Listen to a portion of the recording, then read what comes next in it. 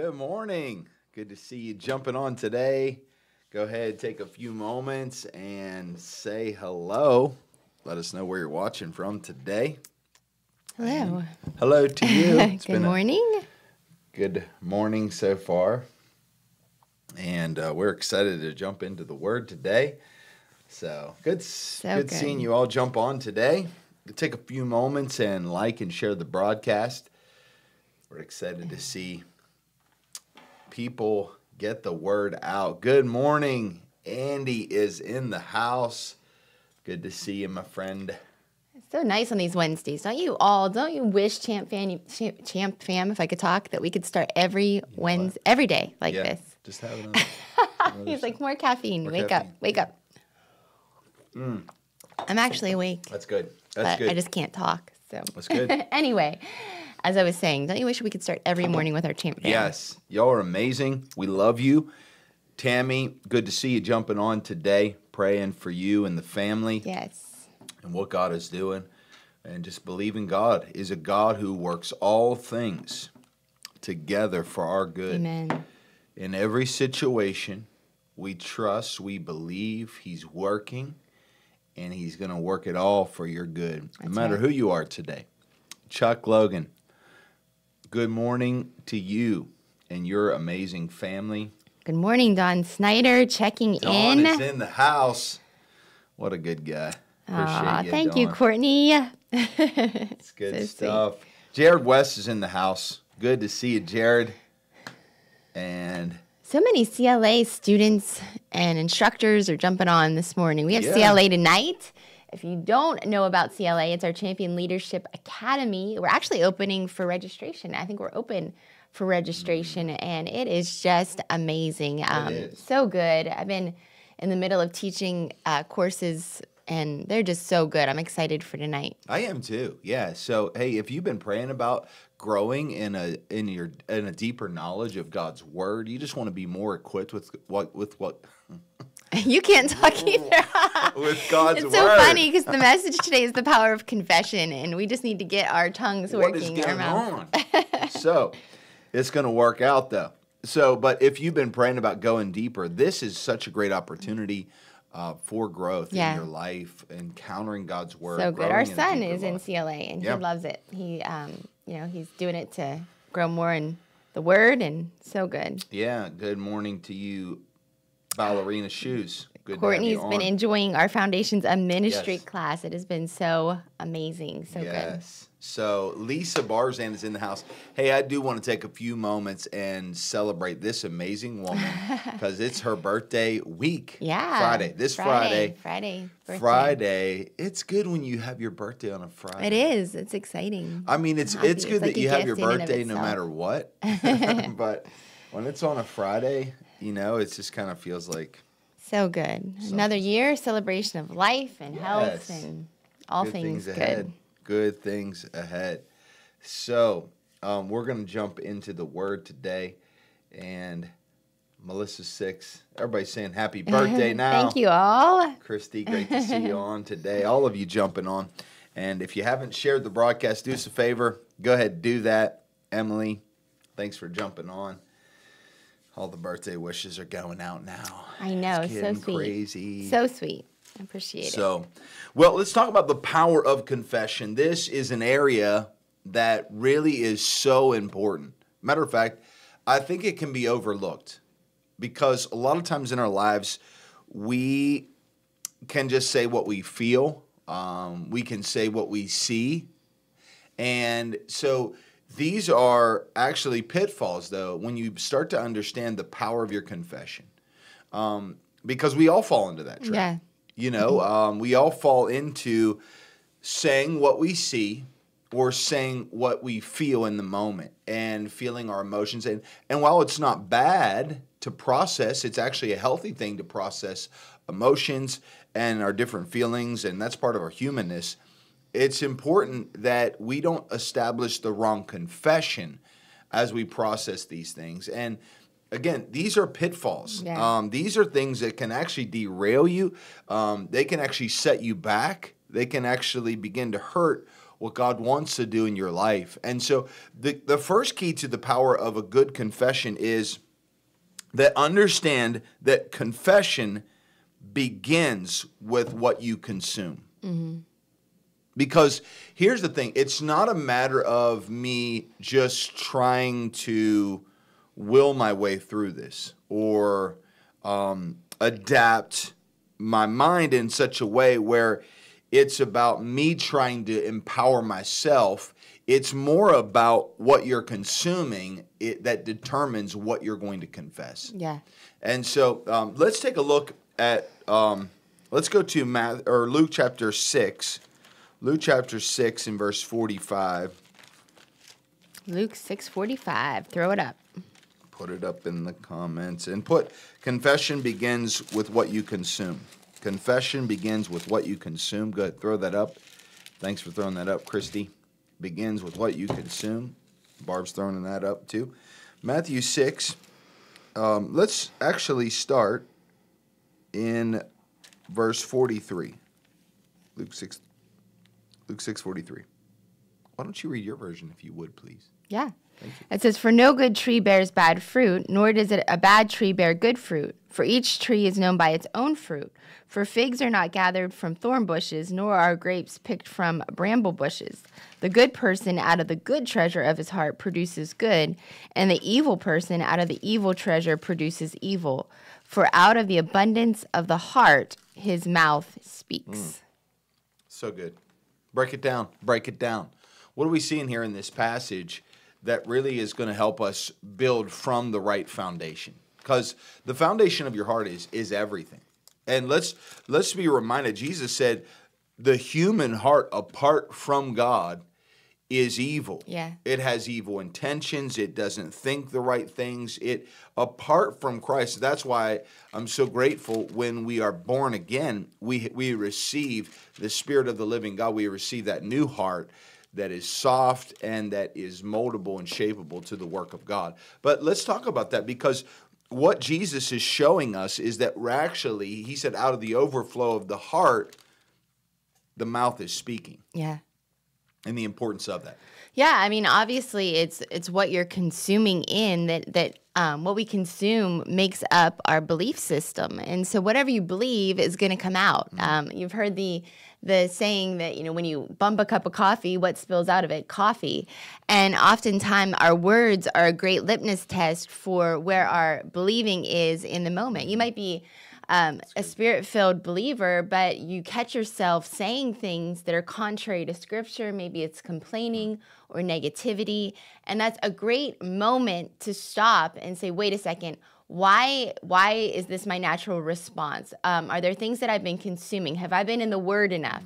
Or am I just consuming what the world is telling me, what my situation is telling me in that moment? And, you know, any of us can fall prey to it. I can sit in a dentist office for 30 minutes waiting for my kids and watch the news, which I don't normally consume.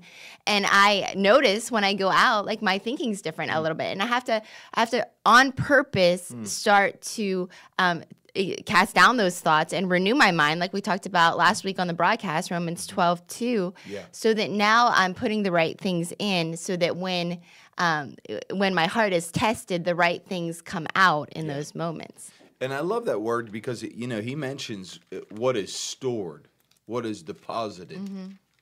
You know, you're going to speak what is deposited. One of the interesting statistics we gave from the Bible Society that did this test, I guess it was a survey, and it talked about how those that had the Word of God, that would read the Word of God or listen to the Word of God, like you're all doing right now, at minimum of 4 days out of the week, actually saw what we would define as supernatural results. So they were the actual, those who would fall into sin, the levels or the percentages were so much lower.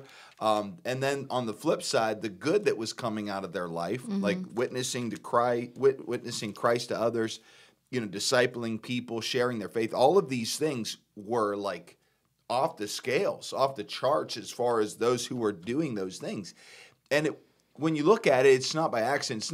These aren't things we don't know, But these are things that even when you look at it statistically are proving out to be true. We know God's word to be true. Yeah. I just love when we see it in these surveys and these different things that we see, because what we're seeing is that God's word, when we store it in our heart, it has the ability to transform our hearts so our confession lines up with what God's word is saying. Yeah, I was just thinking about this and meditating on this truth the other day. I was thinking how really it's a cycle that we go through. So, what we believe, we speak, and then what we're speaking is going back into us, because we're the loudest voice that we hear. That's good. And so what you're speaking out is what's going into your belief system. So really, it's training yourself that even if you don't feel it, or you feel like, I don't know if I believe that, to start speaking it, because as you speak it, you're going to hear it, and you're going to ingest it, and you're going to digest it, and you're going to believe it more, and then you're going to speak it. And so really, it's a cycle that our confession and our belief system work together to build up our faith. And so it's not one without the other. It's they're working together to feed our faith. Yeah, and understanding that, this is really the next point, is confession is how God formed and created the universe. It talks about it in Hebrews that he spoke and the world began to exist. The Spirit of God hovered over the dark, the deep of the waters. And when God spoke, let there be light, that's what manifested in the world. Yeah. And so you have to see, if we're created in the image and likeness of God, then it's something that, if we're created that way, and we are, that when we begin to speak, we create the world around us by our words, by our confession. We're creating. That means if you're a negative person, you're always just speaking negative, or you're always just saying what you feel, you're letting your emotions lead you, or you're letting what you see lead you. When you begin to speak that, you're only feeding in the wrong direction. Yeah. You're only going to feed what is something that actually is not going to produce life in you.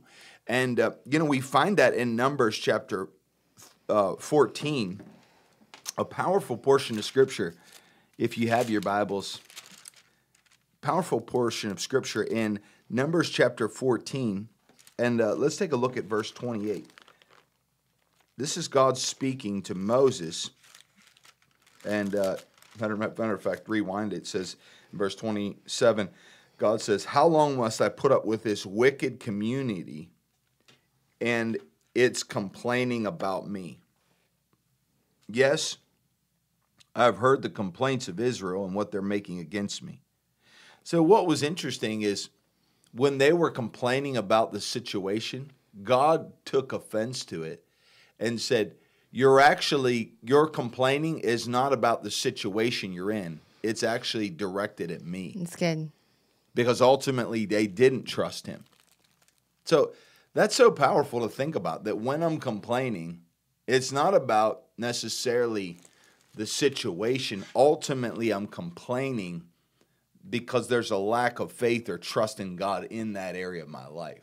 Yeah, it's doubt on display, really. And we've all heard it. When you complain, you remain where you're at. And God was so patient with them in the book of Numbers, truly. They were complaining. God had done miraculous things. Think about that. He had gotten them out of Egypt, and they crossed the Red Sea. They saw Pharaoh and all of his army completely consumed by the waters. And yet, as soon as they started to walk through the desert, they started to complain about things that they didn't see happening to their likeness, to what they wanted, to their standard. And they had forgotten about all of the glorious things God had just done. And how quickly we can do that with our words and our confession is to really start to speak doubt and disregard the miracles that God had done and has done in your life. So good. So good. I love that. It goes on and he says this, "Now tell the people of Israel this, as surely as I live, declares the Lord." Listen what he says, "I will do to you the very things I heard you say." So he was saying, you created the future you're going to live in by the words you continually spoke. The Bible says this in Job, that we should decree a thing and it will be established. So it's by the power of our words in a heart that's rooted in faith that actually produces the life that we want. And he says, I will do the very things I heard you say. And then he goes on, you will all drop dead in the wilderness because you complained against me. And every one of you who is 20 years of age or older was included in included in the registration will die. You will not enter and occupy the land I swore to give you. The only exceptions to the rule will be Caleb and Joshua. Wow. And it's because they had a different spirit and a different confession. We can surely take the land even when I see there's obstacles. And so watching our hearts, watching our confession, when we feel this moment of complaining, it's going back to the word that renews our minds so that in our hearts, doubt doesn't get in. Yeah, that's so good. Mark 11:23, it says this. It's talking about when Jesus cursed the fig tree. And Jesus answered them, have faith in God. In verse 23, it says, truly I say to you, whoever says to this mountain, be taken up and thrown into the sea, and does not doubt in his heart, but believes that what he said will come to pass, it will be done for them. And he goes on to say, therefore I tell you, whatever you ask in prayer, believe that you have received it and it will be yours.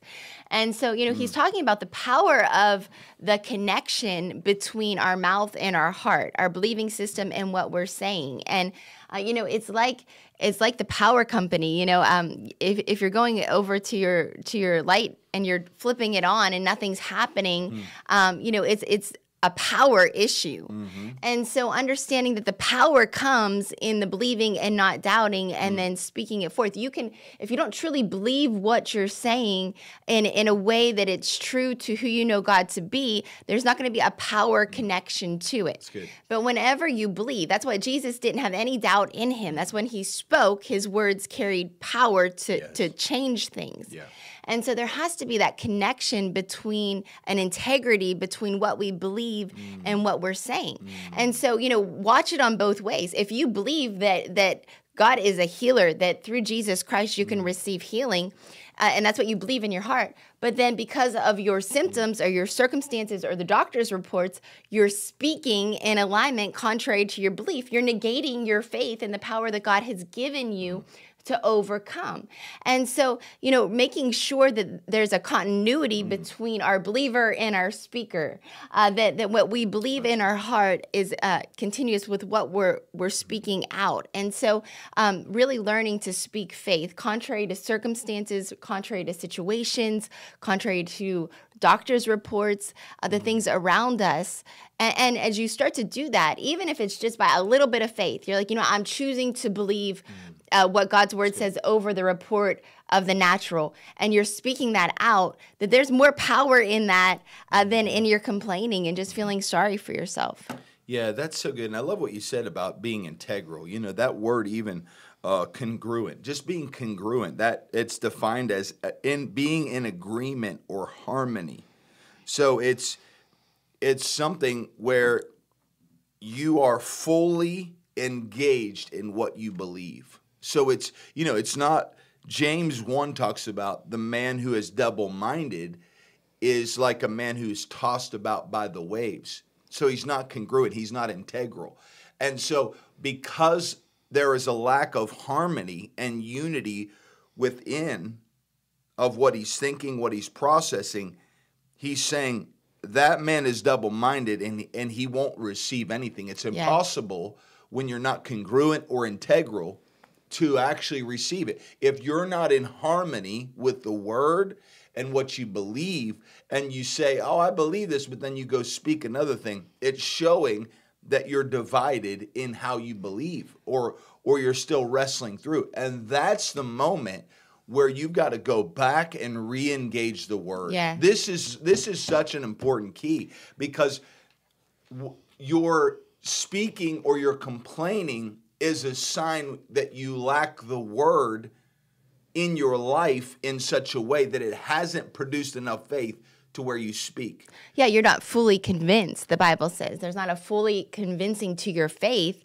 That's why, when you're teaching faith, when I teach the faith class, we talk about how you have to learn to be very decisive in life, that you have to learn to say what you mean in every area. And it does affect every area of your life. If someone's asking you, how's your day? Oh, it could be better, or, just living the dream or whatever. No, learn to be decisive about what you believe all of the time. That's what that congruency and that integrity between our belief system, who we are and what we're saying, where the power is connected to it. And so learn to be decisive. Don't be wishy-washy. Don't be saying whatever the world is saying. No, you say and you speak what you believe. And if you're not feeling it, get into the Word of God. Yes. If you're not feeling it in the moment, there's going to be days. Let me just tell you, there's going to be days where you wake up and you're like, I'm not feeling it today.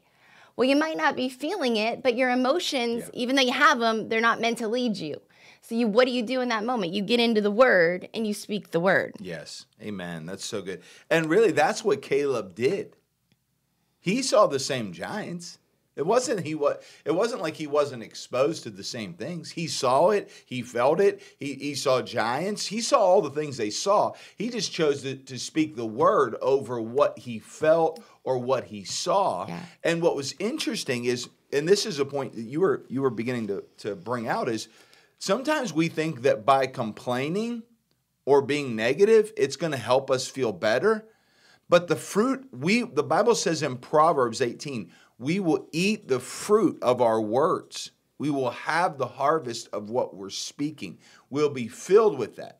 So our humanness says, well, it's okay to complain. It's okay to speak negative. And we're thinking that by doing that, we're actually getting it off our chest. Oh, I'm so glad I complained about this. If I complain about it, or if I just say what I want to say, then I'm going to feel better. But in Numbers chapter 13, listen to what it says here.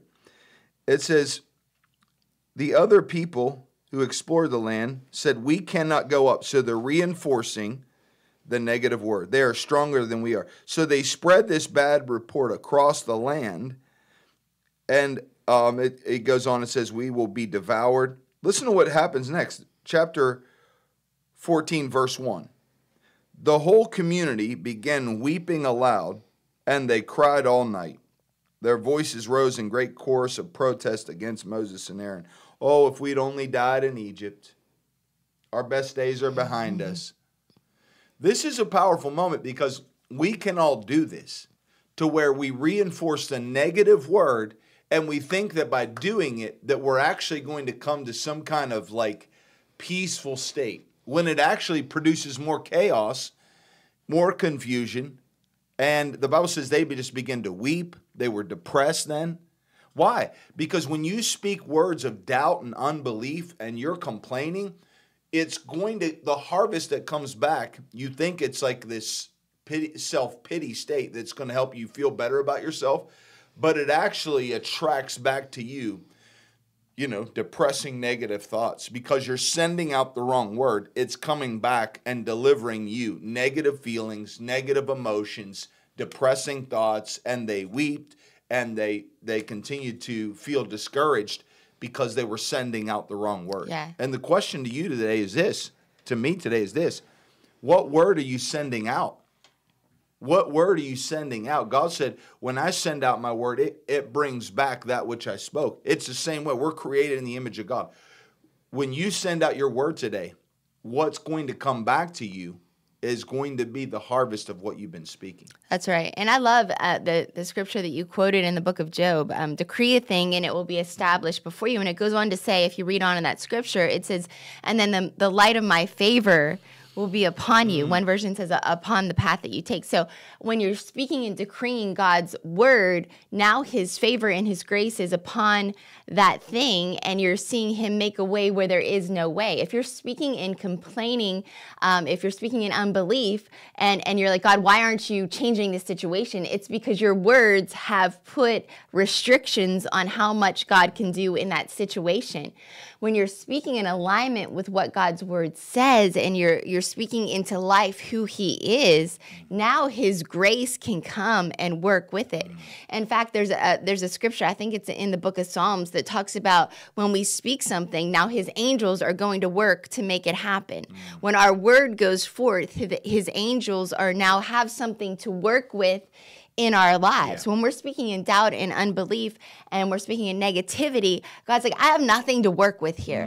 I can't do anything. You're actually, So good. your lack of faith, your doubt, and your unbelief are actually putting restrictions on the power of God being released to actually change your situation. I love what Stephen Furtick said one time. He said, whatever you're saying, tag on the line, and that's just the way I like it at the end of your sentence. It's a good way to measure if you're speaking in faith or if you're speaking in doubt. Like, my finances are never going to change, and that's just the way I like it. Or I'm never going to get healthy, and that's just the way I like it. Because truly, according to God's word, that's what you're doing. You're either putting an amen on God's plan or you're putting an amen on the enemy's plan for your life. That'll preach, girl. Yeah. Preaching. Preaching good. Proverbs 18, and this is a lot of what you were just kind of speaking from. It says this, Proverbs 18, let's go actually to verse 20. It says, wise words satisfy like a good meal. What is wisdom? Wisdom is the word. That's good. And the word is wisdom. The right words will bring satisfaction. It goes on. The tongue, the power of life is in the tongue. It can bring death or life. Those who love to talk, will reap the consequences. So what you're speaking, he's saying, is you're speaking either life into your situation today or you're speaking death. The man and then he goes on and he talks about, he kind of changes the subject. But I want you to see here that the power of life and death is in the tongue. And I want to read to you out of the Amplified, and this is what the Amplified says. It says this.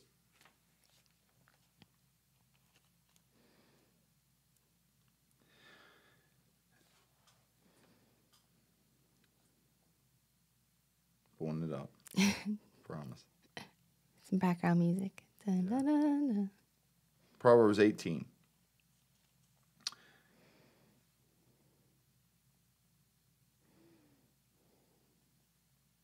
This is a powerful version. It says, a man's stomach will be satisfied with the fruit of his mouth, what he is speaking. He will be satisfied with the consequence of his words. Wow. I love how that reads. And then he goes on, death and life are in the power of the tongue, and those who love it and indulge it will eat its fruit and bear the consequences of their words. He's saying your words have consequences. Yeah. Wow. And that's why Jesus said for every word you speak, there's judgment. You will be judged. Yeah. Because we're created to be life givers. We're created in our Creator's likeness. And when He spoke, it created life. When we speak, we're to create life. We're to change situations. We're to speak to the things that are not as though they already are.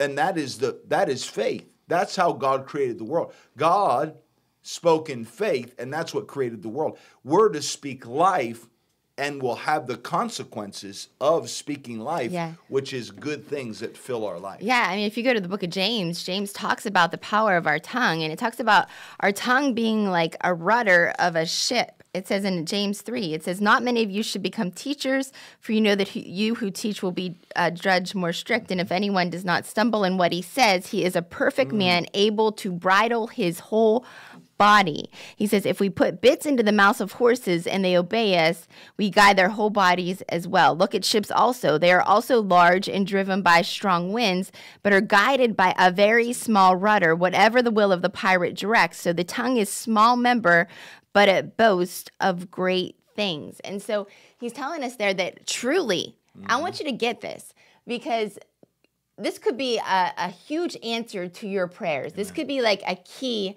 to victory in your life.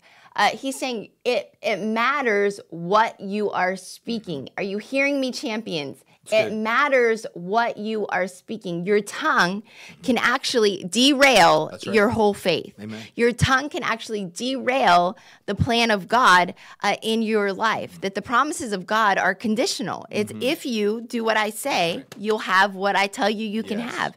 And James is reminding us, look, watch your words. It matters. It matters. It's so good. And isn't it interesting that, that God, when he filled his people in Acts chapter 2 with the Spirit, they spoke in new language. They spoke in other tongues. And, we see that throughout the Word of God. We see that when the Holy Spirit filled the believer and with the baptism of the Spirit, that the evidence or the outward evidence were new tongues. So I'll say it like this. When you feel negativity coming on you, instead of speaking negative, instead of complaining, speak in your heavenly language. Yeah. Speak in that heavenly language. You have the force of God praying in you and through you. When you feel this negativity, begin to pray in that heavenly language, and that heavenly language, as you pray in the Spirit, is going to produce supernatural results. And so you might not know how to pray. We talked about getting in the Word. That's going to help you produce the right confession. But praying in the Spirit will help you to build your faith and build your trust in God. So here's what I would say to you today. Not only find the area that you're lacking faith in, find the area where you need breakthrough.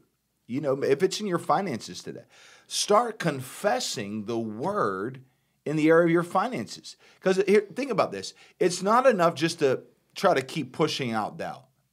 Like, doubt's hitting me. Let's just take finances. I'm never going to prosper, never going to be promoted, never going to see God bless me, give me success in what I'm doing. And so what we're doing is we're just kind of trying to push out the doubt. We're trying to push it away, but then it comes back. You have to take the offensive where you say, all right, this doubt is really attacking my faith for finances. So I'm going to go to God's Word. And instead of just trying to push it out, and just survive, I'm going to go on the offense. Yeah. Some of you need to go on the offense today. Start declaring, hallelujah, that Jesus Christ, the Bible says in 2 Corinthians chapter 8, verse 9, that he became poor so that I could walk in riches in the area of my finances, so that I could walk in abundance in that area, so I wouldn't have to lack and walk in poverty. He's going to cause me and my life to be blessed and prosperous because he paid for it on the cross. So what I'm doing is I'm taking it, I'm not just trying to put it at bay. Maybe you're dealing with anxiety or worry. Whatever the area that's attacking you, maybe you don't feel like you're going to possess your promised land. Hey, go to Numbers 13. Start saying what Caleb said. No, surely we'll possess this land. God's with us today. Start going on the offensive instead of just trying to, that's a doubt. I don't know what to do with it. No, go on the offense and start speaking the Word of God. It's a sword of the Spirit. Amen. Is the Word of God. When you start speaking the Word in the Spirit, you're attacking the very things that are attacking you today. Hallelujah. Yeah. Come on, open up your mouth. That's the problem. You're not opening up your mouth and you're not speaking a word against what is being sent against you. That's so good. That's so good. Praise God. I love what you said, because a lot of times we might get to the place where we're not speaking unbelief or negativity, but we're not saying anything. And that's not okay either. You need to open up your mouth and let the redeemed of the Lord say so. You're speaking forth what God's Word says, because that's the establishment of it. It's building your faith. It's establishing in faith. It's calling forth. Your words are like a magnet, drawing to you that which you're confessing and believing. And so, I love the power of our words. I love even the simplicity of how it's even the basis of our salvation. That Romans says that we if you want to accept Jesus Christ, if you want to be born again, as the Bible talks about, it says, believe in your heart and confess with your mouth. Think about that. If believing in your heart and confessing with your mouth, he doesn't say believe in your heart and say a quiet prayer in your head. He said, no, let it come out of your mouth, because there's an establishment that happens.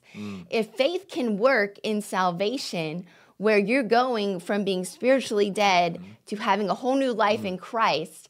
What a great example of that. If you've been saved and if you've experienced that life change, let that be an encouragement to you that there's power in your confession. Amen. There's a power in your confession. And, when we look at the Word of God, Jesus was showing his disciples even, leading up in Mark chapter 11. The Bible talks about even in the previous verses where Jesus curses a fig tree.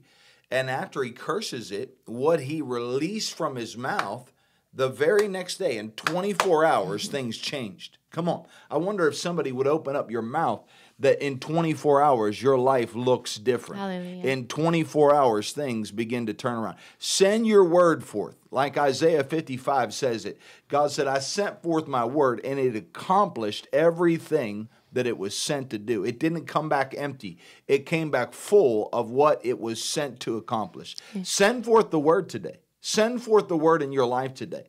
Send forth the word of divine health. Send it forth in your life. Send forth the word of divine peace. Come on, that's your portion today. Send forth the word that joy is your strength today. Send forth the word that God's prospering you in everything you put your hand to do. And it's not going to stop. No. Even if it looks like it's dead right now, hallelujah. God's a miracle working God. There's resurrection power living on the inside of you today. Your situation, my situation is turning around and it's working for my good today in Jesus' name. So good. I love that scripture when Jesus cursed the fig tree because he cursed it because it wasn't producing. And really that's the area of frustration in our lives, the pivotal moment of when we want to use our confession either for the right things or the wrong things is when we're frustrated and we feel like things aren't producing. And it's that point that we can either speak in alignment with it, like, oh, it's just never going to produce, or we can speak to it. And Jesus tells us, like, if it's not producing, like, there's power in your words to speak production into your life. And that's over your finances, that's over your health, that's over your ministry. So start to speak that production out of your mouth, start to command things in your life with the power of your confession to start to break through. I love that. Just that production. I get frustrated when things aren't producing. I remember we had chickens and they weren't producing. And one day I got so upset and I went out to the chicken hen and I said, produce in Jesus' name. And then very next day there were eggs. And so I was like, wow, like there's power in that command. Yeah, that's so good. You even do that with our dogs sometimes. You bring them over, you're like, listen, this is what's going to happen. You're not going to go to the bathroom in our house. I do. I start to command them. And it's worked. So today in your life, what is it? I love that. Matter of fact, that's what we're going to pray into. Because that, think about that. This is what Jesus said would be our portion in John 15, that you would bear much fruit to prove that you're my disciples. And so we're not going to be fruitless. We're going to be productive in everything that God's called us to do. And we, in Jesus' name, right now, we curse anything that has been sent against us. We curse the plan of the enemy. We curse the things that should be operating. Whatever needs to be cursed, we curse. And whatever needs to be blessed, in Jesus' name, we bless it. That things are beginning to open up for you. Things are beginning to prosper in your life. And that God is going to begin to turn things around.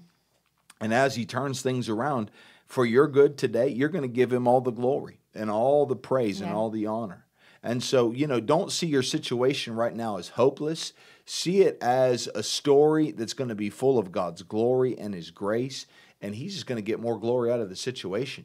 It's just making for a great turnaround story in your life. So get ready for your best days. Get ready for much fruit to come forth from your life in Jesus' name. Yeah. Don't get stuck feeling frustrated, feeling like things are never going to change, hopeless, like you don't have any power. You're empowered by the word of God, by your spirit of God, and by the will of God. We go back to the word because the word of God is the will of God. And we thank you that you will cause us to prosper in everything we put our hands to do. That's what you said in your word. Hallelujah. We stand on the word today. We go with the word today. The word is what we believe today. We speak it forth. We confess it. We thank you that we'll have what we say. and we'll see it fill our lives in abundance, and Jesus will receive all the glory and all the honor, and more people will come to Christ as a result. Bless your people today in Jesus' mighty name. Amen. Amen. Amen. Well, what a great day to be with you, Champ fam. We love you so much. God's moving in your life. God's working. Open up your mouth today. Speak what you wanted to see. Yes. Speak in the direction you want to go. If you want to know what your future looks like, look at your confession, because that's the future. That's what the Bible says. So, hey, let the Word of God refine you. Let the Holy Spirit correct you today in some of the things you've been saying, and then speak in the right direction that you want to go in your life, and it's going to be good. So good. So good. Speaking life. Well, we love you today. God bless you. Remember this. God set you up to be a champion in this life. We'll see you real soon.